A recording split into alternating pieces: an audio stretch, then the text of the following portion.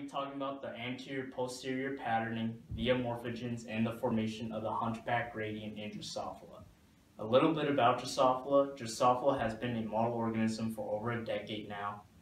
That being said, it's only been these last 50 to 60 years where, through advances of molecular techniques, scientists have figured out these maternally lethal genes and how expression of these genes across the anterior-posterior axis is responsible for proper anterior-posterior specification and overall proper embryo development.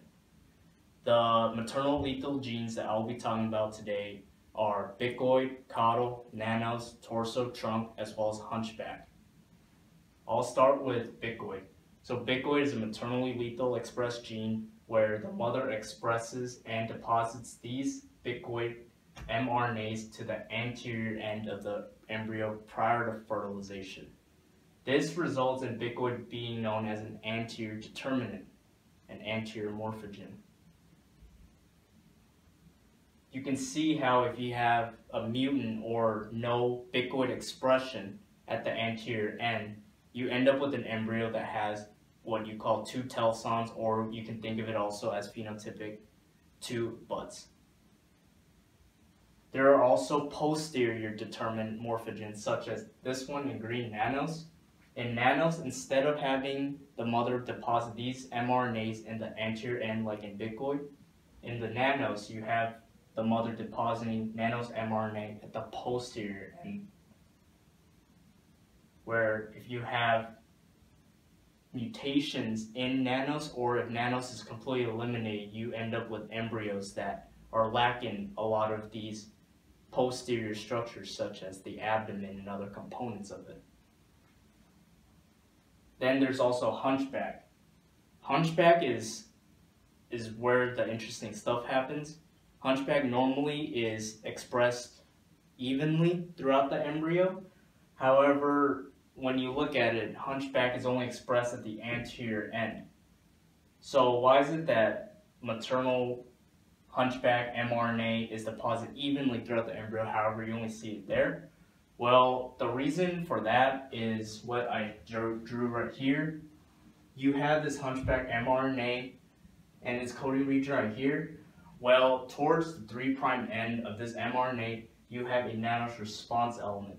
This nanos response element is where, when nanos is translated into its protein, nanos binds right here, and upon binding, it degrades the polyadenylated tail of hunchback mRNA. When you degrade this tail, you're preventing translation from occurring, and you're also unable to keep this mRNA structure completely stable. Ultimately, this results in hunchback mRNA degradation, and which is why, because you see a lot of nanos expression on the posterior end, you cannot have much hunchback expressed there. However, at the anterior end, where less nanos is expressed, you have activation of hunchback via maternal bicoid, and from there you have this anterior to posterior gradient of hunchback protein. In this sense, you can think of nanos as a repressor of hunchback. You can imagine that if you had nanos that became mutated or nanos just wasn't there, it was never deposited by the mother, then instead of seeing hunchback in a gradient where it's most prominent at the anterior end, you would see uniform distribution of hunchback mRNA, ultimately leading to hunchback protein in the embryo. Something that's really peculiar that happens, you don't necessarily need this maternal hunchback. If you eliminate nanos and you do not have this hunchback protein, the embryo ends up developing fine. There is another maternally expressed gene, known as caudal in this case, that I've drawn here. Just like hunchback, caudal is also distributed by the mother evenly throughout the whole embryo prior to fertilization. However, again, when you look at its phenotype, you see that caudal expression is only seen at the posterior end in a gradient. So why is that the case?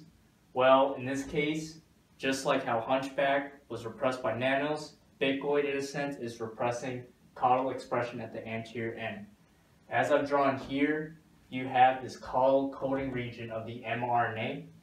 You have this bicoid response element drawn in green right here, And what happens is when bicoid is translated into bicoid protein, it binds to its response element at the 3' end of this caudal mRNA. And with this binding, this bicoid response element combination is able to repress caudal mRNA translation. Well, how that happens is initiation factors, elongation factors necessary for translating an mRNA strand are inhibited because of bicoid. Because of that, caudal mRNA is not necessarily degraded immediately, but it is preventing caudal mRNA from being translated.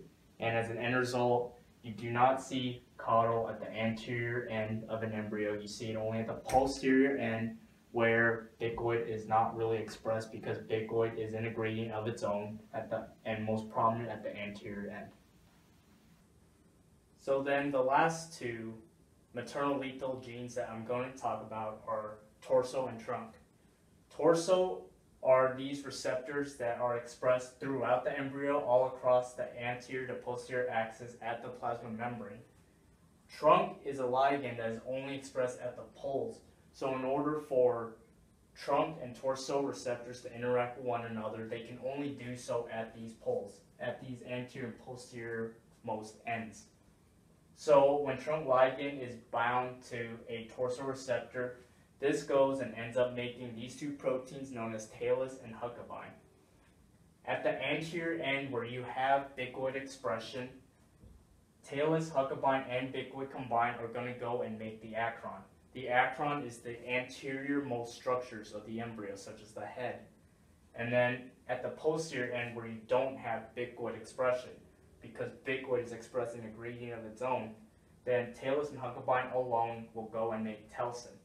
Now you can see how this mechanism ties back to how when these scientists eliminated bicoid from these embryos, they saw that the embryo died and also made two telsins. This is because bicoid is expressed only at the anterior end. So in order to make acron, talus and Huckabine need bicoid at the anterior end, which is what you see in normal embryos. But if bicoid, since bicoid is at the posterior end, it's not really expressed, it goes and makes telsin. So if you eliminate bicoid, bicoid is no longer there at the anterior end. So from there, this does not make acron. The anterior end will also make a telsin, so you have two telsins. A common misconception with maternal lethal genes is an example just like this one. So say I'm focusing on the bicoid. If I have a female that has at least one wild-type bicoid gene, and I cross that with another male that has a wild-type bicoid gene, I end up in theory with progeny 1/4 of the time that have not a single wild-type copy of the bicoid gene. Some people say this progeny is dead.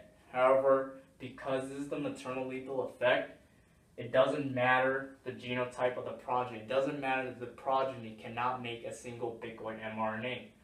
It all matters is that the mother has this one wild-type copy of bicoid. Because of that, the mother can transcribe bicoid into mRNA, which then can be deposited into this progeny in order for normal Drosophila development in this embryo.